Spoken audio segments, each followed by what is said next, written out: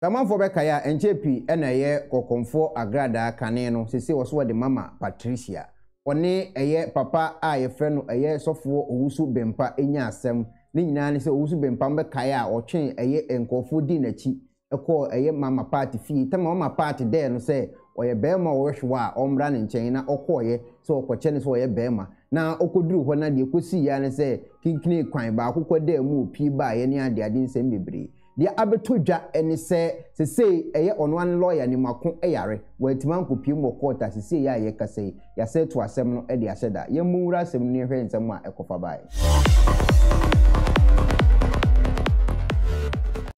Okay, say no asema abeto ho sese a eni se eye ye papa owusu bempah nsem a court e kan ye emra omotu asem no e hyeda no ye kokan krata ni mu asem emra sese a Court postpones Owusu Bempah's trials.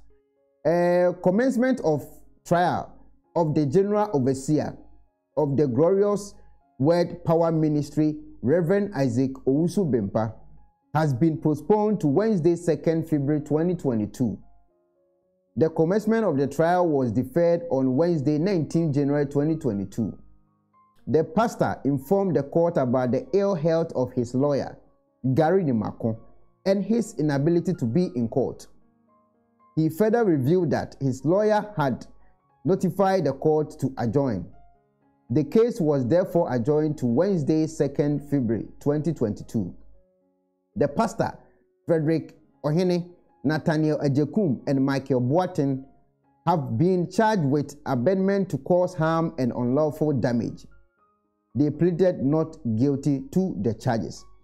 Etina say yehwema de abeto dwa sese a ye kan ho asem ene say eye owusu bempah case no ne Agradaa case ye beto dwa a ne wo so mo court no according to eye krata ba bonten e kire say yatu asan hyeda because say eye owusu bempah ne lawyer e ho mfa no nti ontimi mba piem e wo court ho e ma asem no enko sese ye a ye kasa yi de ometu asem no e de ahyeda na sese okonfo Agradaa eye evangelist ana osofu owusu bempah nso eye osofo nso ye oye prophet omo nyina eye kristofo tama na Agradaa eye komfo na omo ye namfo pa obeye o kristoni akofa nsem bibiri e de aba ba se obeye o kristoni ya mo nyina mo di kristo ba akudi ade na mo nso to mo differences out na mo hwe kwan ambefa so aka eye nkwaje ne ho asem akira mansan ewo eye oman Ghana mu ho because e kristo hu dawuru ana mo nyina mo ye den mo bo me ma gye nkyire ni nso betimi de won so adwe nkyira ba aha eye 60 seconds. This is 60 seconds trending news.